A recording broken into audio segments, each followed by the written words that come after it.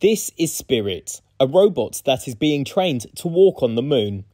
Scientists are testing it in the rugged terrain of Oregon's Mount Hood in preparation for future missions in space. The research is part of the LASSIE Project, which stands for Legged Autonomous Surface Science in Analog Environments.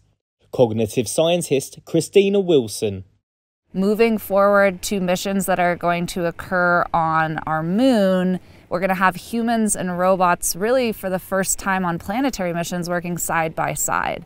And so what the LASSIE Project is doing is really looking forward to that time and considering how should humans and robots collaborate for exploration of planets, particularly where should they go to collect data. The idea is to teach Spirit how to cope with difficult and changing terrains in the same way humans do, such as walking from hard or rocky surfaces to soft ground like snow or sand.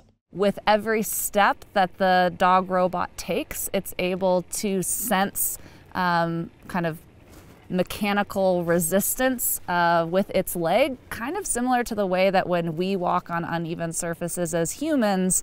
And what's very cool is that scientists are interested in that data because it tells us things about how planetary surface formed and how it moves and how it might move in the future.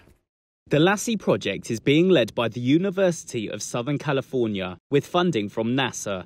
The team is also comprised of experts from Texas A&M University, Georgia Institute of Technology, Oregon State University, Temple University, and the University of Pennsylvania.